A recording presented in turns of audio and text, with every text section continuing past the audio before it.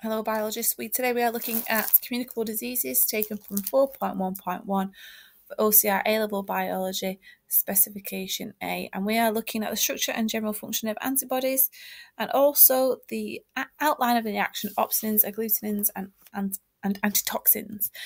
Okay, so here we have two diagrams of an antibody. Don't forget that antibodies are made from plasma cells, and we looked at how they are made through the immune response couple of videos ago in case you want to go back and recap that.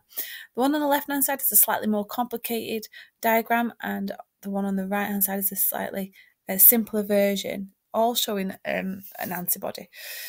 So antibodies are proteins, so if you need to go back and have a look at your protein structure as a recap, they are made of 4 polypeptide chains. You've got 2 light and 2 heavy chains. These are held together with disulfide bonds or disulfide bridges. They have variable regions at the end, which is the purple area on this simplified diagram, and these variable regions are complementary and specific to the antigen, which is on the cell surface membrane of the pathogen. They have more than one variable region, and also this hinge region here in the middle, which isn't labelled, the hinge region here, which allows for flexibility. Because it's got more than one variable region and due to this hinge region, this allows the antibody to bind to more than one antigen or more than one pathogen. We've got the constant region here. This area, this constant region, which is the heavy chain area, this allows the phagocyte to bind to the antibody, therefore aiding in the process of phagocytosis. Just want to draw your attention just one more time to this part, the variable regions here. Can you make sure that you're saying that they're complementary and specific to the antigen, not the pathogen, otherwise you won't get the marks. What's quite popular here is synoptic questions linking into the ultrastructure of the plasma cell. Don't forget the plasma cell is the one that makes the antibodies, so therefore what organelles must be present within the plasma cells to make those proteins. If you need to, go back and have a look at the ultrastructure and organelles that are needed. So we've done lesson objective H, looking at the structure and the general function.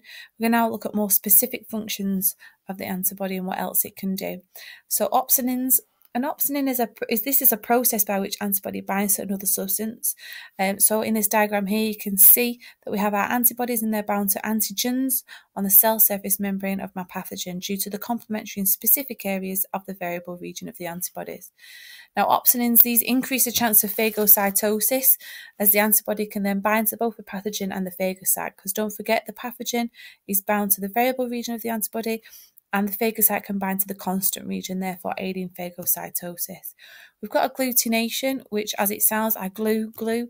This is where the antibodies clump or bind together the pathogens or many pathogens. This makes them too large to enter into any host cells. So in order for these pathogens to cause harm to us, they need to actually enter into our cells. So if they're all stuck together in this big clump, they cannot get into the cells. Also, it increases the chance of phagocytosis occurring because you can see that the constant regions are available here to bind to the phagocyte during phagocytosis. And the last one, neutralisation. This is where antibodies will either cover the binding sites on a pathogen or bind to toxins. So if they cover the binding sites on a pathogen, they can therefore not enter our cells. And equally, if they bind to toxins, they act as an antitoxin in that way. Therefore, the toxin cannot harm our cells or enter our cells. Okay, so those are the main points to do with the structure and the function of antibodies and the action of those 3 things there in lesson objective I.